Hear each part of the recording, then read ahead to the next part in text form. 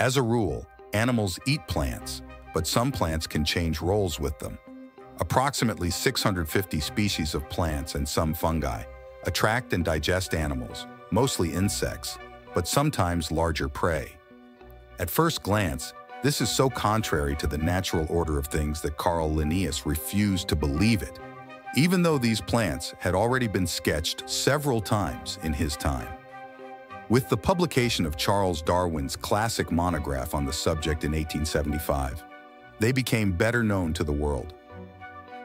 Darwin called them Insectivorous, but it is now known that the range of animal foods on their menu is somewhat wider, and they prefer to be called carnivores.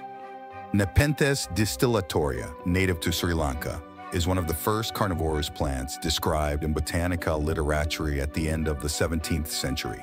In Sri Lanka, its stems are traditionally woven into ropes for teeing livestock. Carnivorous plants are found throughout the world and belong to several unrelated groups. These are plants that hunt in a variety of ways, actively or passively, to get their lunch.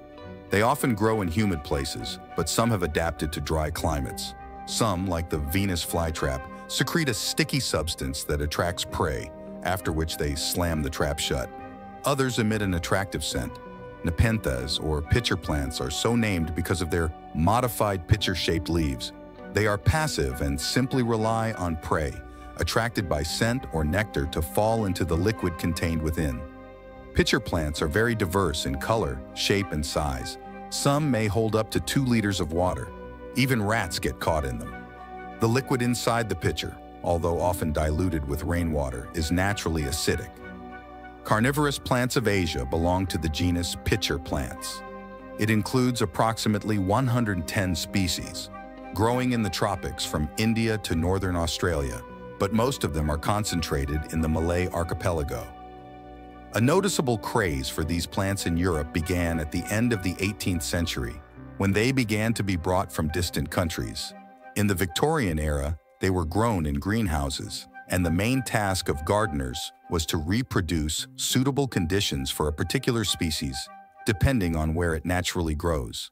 Trade in all Nepenthes species is now controlled. In the New World, there is also a family of plants that have formed similar traps for animals. These include Californian Darlingtonia and several other species of the Sarracenia family. However, there are some exceptions. Mosquitoes, insensitive to the digestive enzymes of one of the species, use jugs of liquid as an aquarium for larvae.